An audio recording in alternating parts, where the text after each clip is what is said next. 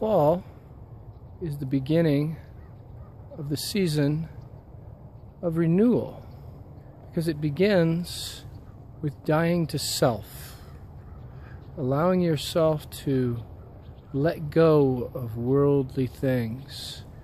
Fall represents that process so well, because it allows us to understand that the person we intend to become needs to grow. And growth is a process of self-development by going into the Word and finding out about the truth of Jesus Christ. Allow each and every single one of us to be nourished with the Word.